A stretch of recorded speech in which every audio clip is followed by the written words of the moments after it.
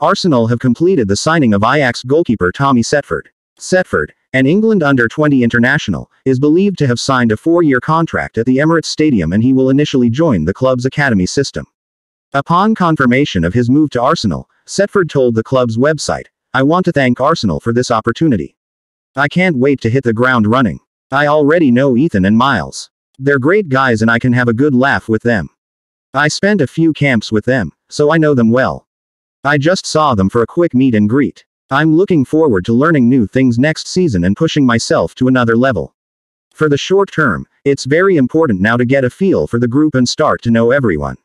Setford is the third goalkeeper to join Arsenal this summer, following the arrivals of David Raya from Brentford and Lucas Nygaard from FC Nordsjælland.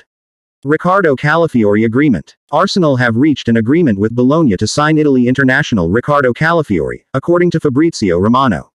The fee is reportedly €40 million, plus a further €5 million in add-ons, while the deal will be completed soon. Calafiori will bolster a backline that already consists of William Saliba, Gabriel Magalhaes, Benjamin White, Jurrien Timber, and several others. Marseille want Eddie Nketiah. Marseille have submitted an offer for Arsenal forward Eddie Nketiah, according to French outlet Foot Mercato.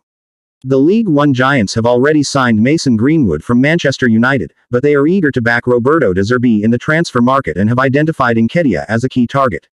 The Englishman racked up just 10 Premier League starts last season and could leave Arsenal this summer in search of more regular game time. Obi-Martin to Man U'd update. Arsenal Academy graduate Cheeto Obi-Martin was asked to leave the club after turning down a proposal for a new deal, Football Transfers can reveal. The 16-year-old was pictured visiting Manchester United's training complex Carrington this week, and it's believed that the club are in talks over a deal for him. "We are told that Gunners offered what was to have been deemed a fair deal. However, Obi-Martin's representatives, which included his family, were keen to negotiate a better contract, believing his potential warranted improved terms."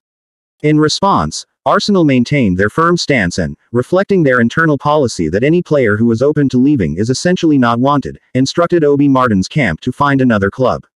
Arsenal set for transfer talks over Euro 2024 star.